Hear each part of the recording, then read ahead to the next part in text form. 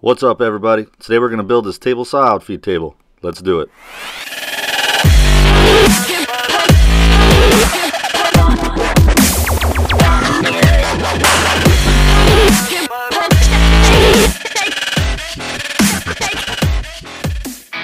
Alright, I'm going to start out this project by saying I used scraps that I had laying around the shop. You could definitely use 3/4 birch, whatever you want, MDF, whatever your favorite materials are. I actually used a bunch of pine with this project, and they're old pieces that I ripped down from my living room that was actually used as molding before. What I'm doing here in this first handful of cuts is just really chopping off the edges, trying to clean everything up, making everything as square as possible, and really getting them ready for our final dimensions once we get to that point.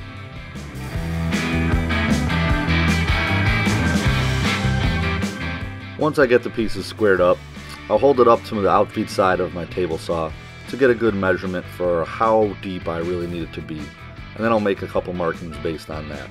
As we move on here, you'll see there's going to be about 5 parts to this. 3 parts on the side that connect to the table saw, and then another 2 parts that come off of the table itself. You'll see more about that as we move forward. Once I get all the fence pieces cut, I will start cutting materials for the legs. Now, I didn't have any 2x2s sitting around the shop, so I actually once again used scrap and glued a bunch of pieces together.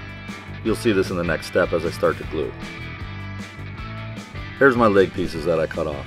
I'm just taking 2-inch strips, brushing in some glue, and then clamping them together for a while. Again, this would have been a lot easier if I had 2x2s sitting around the shop, but since I didn't, I used what I could, as this is only an outfeed table.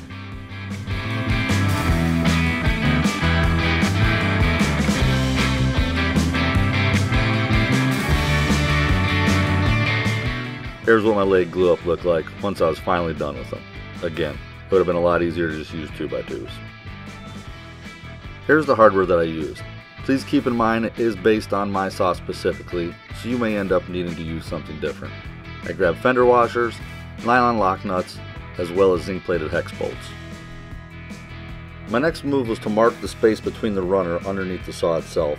That way I knew where I could drill for my hex bolts to go through. Once I knew that measurement, I was able to carry it on down along the support piece. Since this was a lot of scraps and probably not completely square, I took a little bit of extra time when making my marks to make sure things lined up as good as I needed them to. Once my line was scribed, I made marks at about every 4 inches. This will denote where I want to drill through for the hex bolts. Here I'm drilling through, and note there's no need to countersink anything because everything will be attached from underneath the piece. There will be no issues.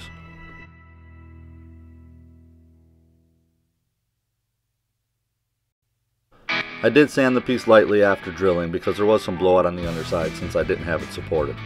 Next, I grabbed the bolts and the washers and prepared everything for installation.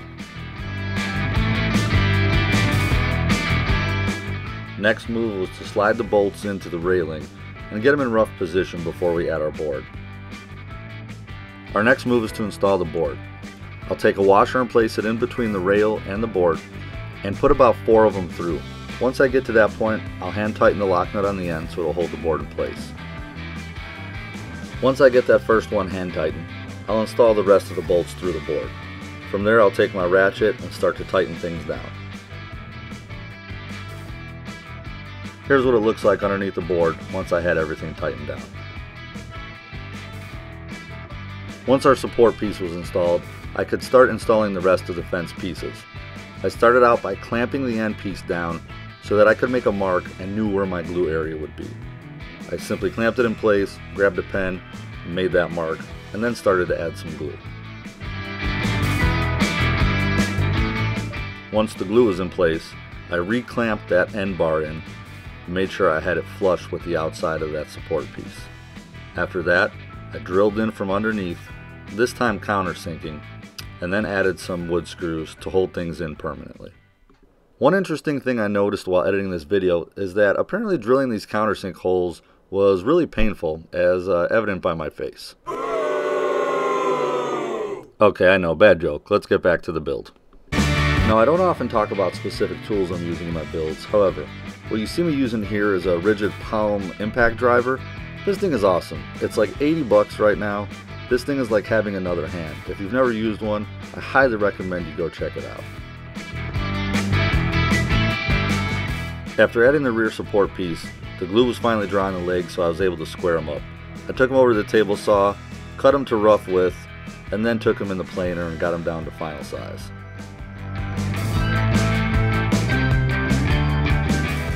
Next, it was time to begin assembly on our actual tabletop. I once again temporarily attached a piece to the end with clamps, made my mark, and started to add some glue.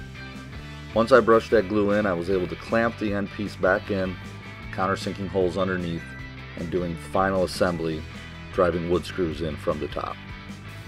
Once again, take note in the apparent pain and suffering I must have been in while driving these screws.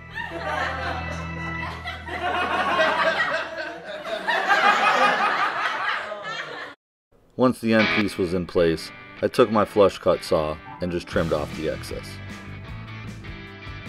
Next, I grab a spacer piece the same size of the piece we used on the table saw support fence itself. This way I know where I can begin to mark to add my glue lines. I'll transfer those marks over to each side, use a large T-square, and carry them down. From there, I'll begin to add glue.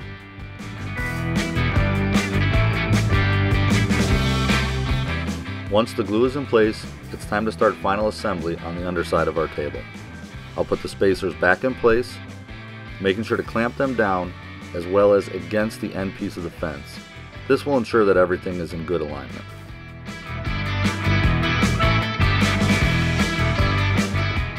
Once everything is clamped up and ready to roll, we flip the piece over and countersink some holes following the line that we made earlier. After our countersink holes are set up, we can drive wood screws in down to hold everything for final construction.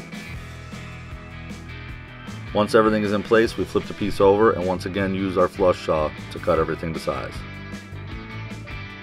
Next, it's on to constructing our runners that we'll use to attach the legs together as well as to the underside of the tabletop itself. I trimmed the runners to final size at the table saw based on the dimensions that I needed. I will be using glue and pocket hole joinery to hold everything together. I added 4 pocket holes on the bottom runner and 2 pocket holes on the top runner on each side. Next, we squared our legs on the table saw once again based on the dimensions that we need for our build. From here, it's on to final assembly of our runners and table legs.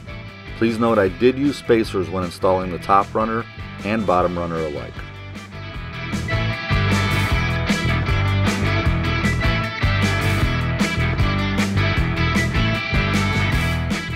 I needed to find the center of my legs in order to know where to drill for the adjustable feet that I bought.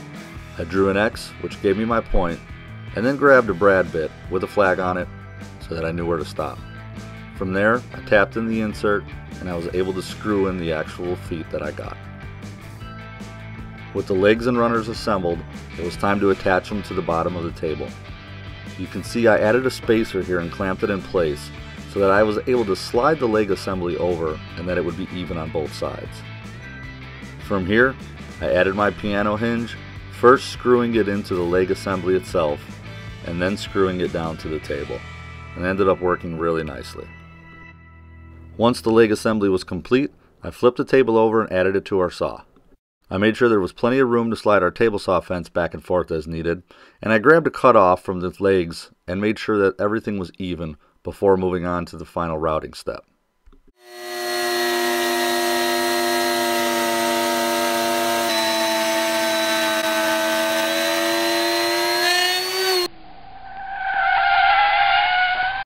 What just happened? Let's slow that sucker down and watch it again.